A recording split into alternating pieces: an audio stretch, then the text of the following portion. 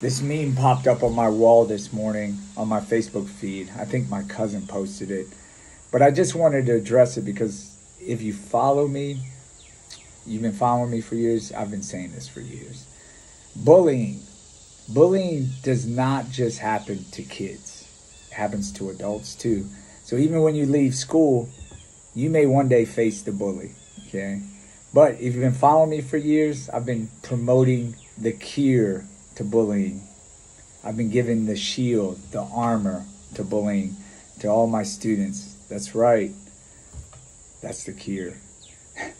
Not Evolve Academy specifically, but Jiu-Jitsu specifically. And I know I sound like a broken record when it comes to Jiu-Jitsu. Jiu-Jitsu more so than any other martial arts. And most of you guys already know I do a lot of martial arts, different ones. And I still believe everybody should do stand-up martial arts. But if you had to pick one specifically for self-defense, it will always be Jiu-Jitsu. And I'll tell you why. Okay? And most of you guys that do Jiu-Jitsu, this is where you can just hit off, cut the video, because I'm going to go into the Jiu-Jitsu spiel. Okay, now, this isn't a comparison. Okay, so don't get to where you think that I'm putting down any other stand-up martial arts, because you need that, okay? But if you had to pick one, I would say Jiu-Jitsu because few reasons. Let me go number one. Number one, Jiu-Jitsu is a self-defense martial arts. What does that mean? If you think about Thai boxing, which I love, this is what we do, okay? So we get in a confrontation. So we've already escalated it.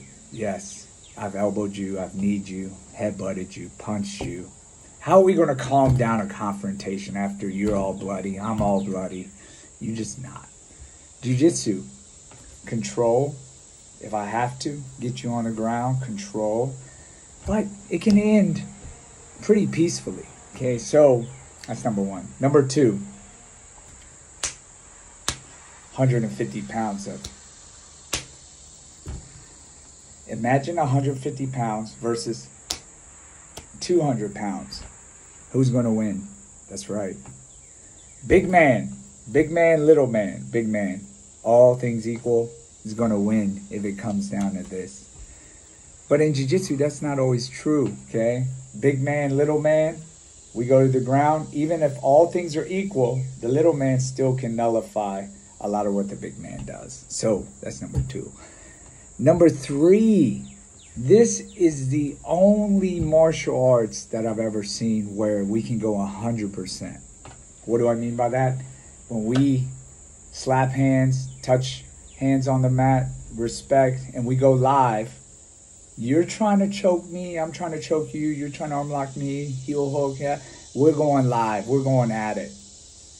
That right there, I think, more so than any other martial arts. Because if the big guy and me go 100% every night, I'm walking away with the headache, the black eyes, the CTE, whatever you want to call it. You're just not able to go to 100%, even if it's two big guys and they're sparring with all the pads. Two big guys, they're still walking home with some injuries, but not in Jiu-Jitsu. Okay, we can go 100% every time we come into the dojo, the academy, and get on the mat, which builds this incredible armor of self-confidence.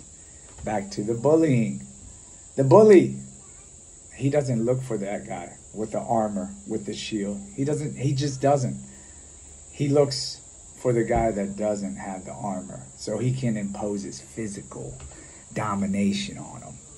But if you have this armor, shield, we got to keep everything out of the physical realm.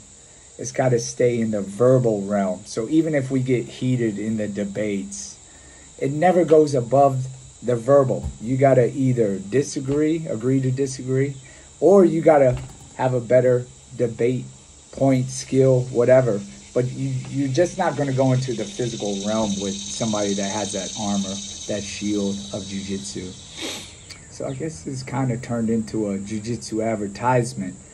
But remember, and I know I'm going to get a lot of hate from this, but Jiu-jitsu is the only martial arts I've ever done. And if there's something else out there, tell me. I'll go try to discover it. But that gives you that shield, that blanket, to where the bullies can't bully.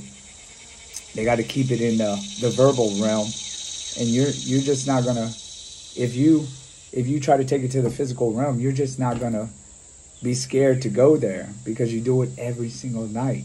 You turn people into human pretzels. I mean, listen, Mr. Bully, let's not go there. That's just what I do every night.